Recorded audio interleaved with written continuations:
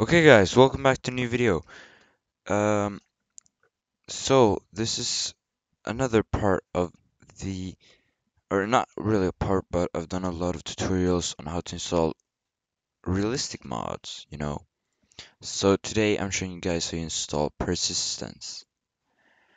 Um, it makes you able to lock cars and they save as well then. But yeah, go to the link in my description, hit download again. Also check out the videos for the requirements. You'll need to do that for it to work. So go into your File Explorer and your GTA 5 main directory. Go to scripts and drag and drop persistence and metadata.dll, metadata.pdb, persistent.dll, and persistent.pdb. I'm not going to do it because there could be I9s here. Yeah. So here. And then, yeah, it's installed when you drag it into your scripts folder.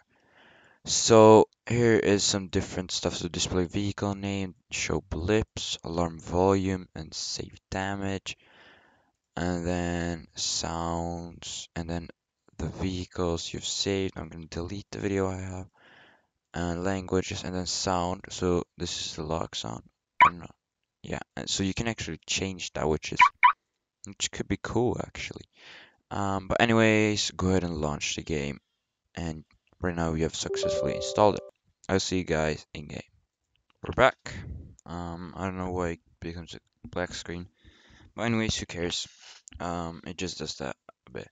Yeah, we don't need to go into that, but go into GTA 5, and then you'll now notice when you gotta sit in the car first. So as you can see, I haven't sit in this car, so I gotta enter it, and then when I've entered it, now I can lock it. So we can try it with this car for an example. Or this car. I haven't even decided what car. This car. Man, I love this model. Alright, I'm gonna park it here.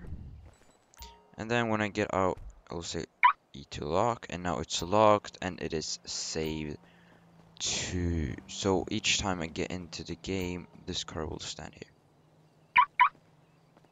So now I can unlock it.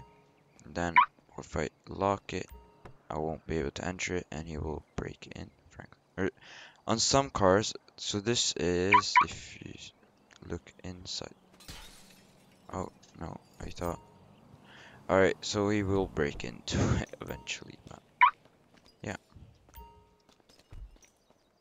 Wait, hold on. If the door is open,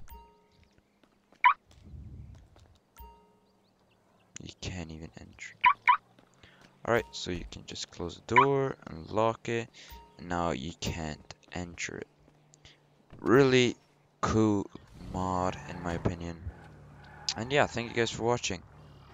I'll see you guys in the next video. Goodbye.